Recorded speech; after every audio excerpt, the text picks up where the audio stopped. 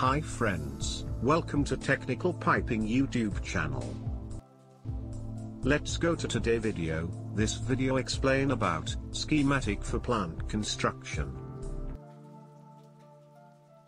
Number 1, if client needs some plant in his country, they release the tender, with order and data to designing companies, or their own design department. Number 2, designer make the plant design, based on client requirements. If designer need more data and survey reports, they request to outside consultants to getting more details.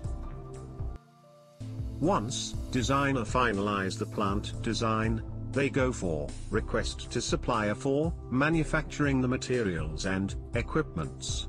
In between, designer send plant design data and drawings are sent to construction engineers to start up the plant construction.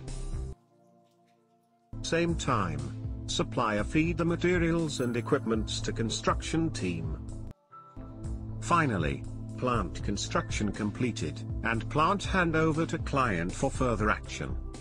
I hope, from this video, you maybe learn few things about how to projects are made. Thanks for watching, keep on touch, and subscribe channel for more updates.